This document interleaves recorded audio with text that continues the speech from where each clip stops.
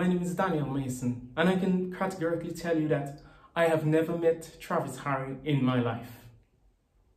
But somehow, Providence has put us together for the people of St. Vincent and the Grenadines.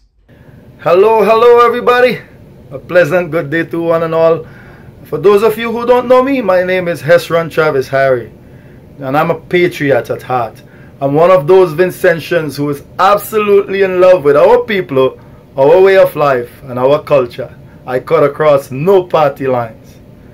Hooray for the people of SVG, man. If this whole situation was a movie, it would be called The Matrix.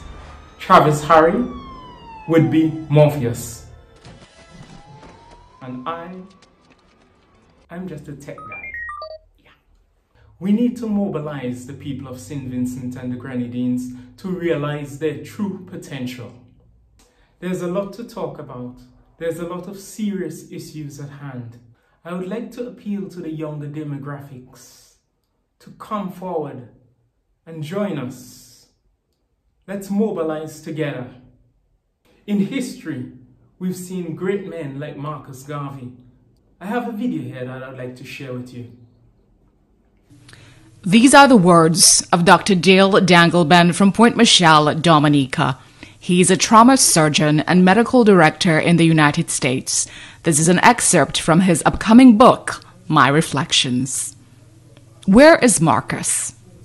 Where are the great leaders who set the path for the Caribbean? The fearless men and women like Busa, Tula, Kofi, Jacko, Nani, Cudjoe, Bogle, and Aponte. The rebels against slavery, burning down plantations to free their people. The revolutionary spirit of the greats like Toussaint, Christophe, Dessalines, and Dottie Boukman. Not even the short, egotistical maniac Napoleon with his army could stop them. The appreciation of our Africanists like Marcus Garvey. I am still looking for him in the whirlwind and the storm to take me back to Africa. The greats like Eric Williams, Forbes Burnham, Walter Rodney, Cecil Rawle, men of great intellect who understood the struggle against colonialism. Let's not forget the great women like Elma Francois, Claudia Jones, and Nani. That African matriarchal energy they embodied, and they fought even in an era when they were told women had no right to the times when our leaders were deeply spiritual and rooted in culture of Africa. Who is our Kwame Ture or our Frantz Fanon? Men of vision and willingness to stand for what they believed in. We are left with a bed of corrupted leaders who are forced south and sold us back into colonialism. Our ancestors are crying as our fake leaders are using rhetoric of inclusion, while their action is that of suppression and oppression. No vision of African culture, but with loyalty to China and Russia. They have killed the dreams of the youths as the Caribbean becomes a basin of mendicancy. Leaders by degrees instead of hard work, a sad example for the children.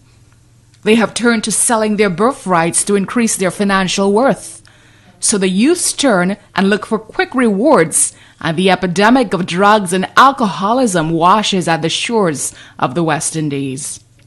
I see Toussaint crying. I see Garvey crying. I see Nani and Cudjoe crying. Where are our strength to burn it all down to the ground again to start over? May the higher power you believe in continue to guide the lost souls of the Caribbean. Let us step forward in the deepest of Garveyite consciousness and take back what's rightfully ours. Rise up, my people. Open your minds and never be slaves again. I say long live Bala. I say long live Jacko. I say long live the Neg Mao. Guys, thanks for watching that video. I hope you enjoyed it and you actually got the message. It is time to mobilize and unite as one. One voice, one cause to bring about change in St. Vincent and the Grenadines.